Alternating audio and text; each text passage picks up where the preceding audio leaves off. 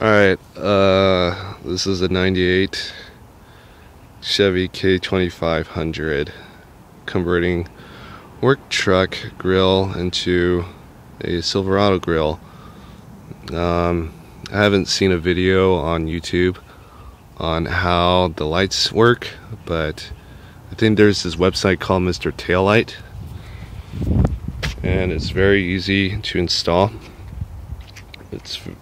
The wiring is very simple. So you got 4 wires. So you got a tan and a black and a green and a black, and they all run together to the ends. If you are going to do this, try to get the 4 wires, the pigtails. And then, very simple, is when you take out your old light bulb from these connectors and you pop this open, you can see there are focus, come on, focus, you stupid phone. There's a black, tan, and a green, and you just basically color code, excuse me, and then 2 browns, or I mean 2 blacks to the other black wire, tan with tan, green with green.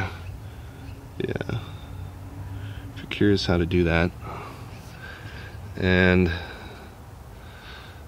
this came off of a 94 and 94 GMC Sierra. Now I just need a grill, and then turn signals should be, oh yeah, you're gonna need probably a different turn signals because these tend to curve.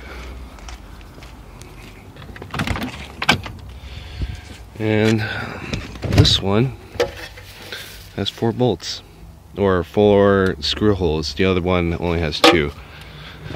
And let's demonstrate.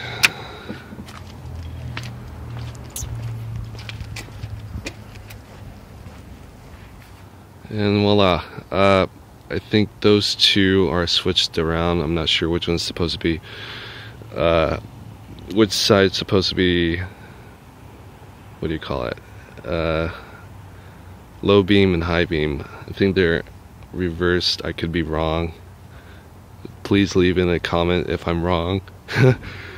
So yeah, I mean, good luck. It's pretty straightforward, and I'll show you the high beams.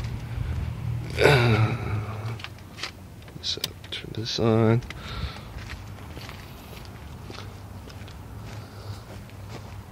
And then that's supposed to be high beams. Alright, good luck. Leave a comment if you have any other questions or anything that you want to say. Good luck.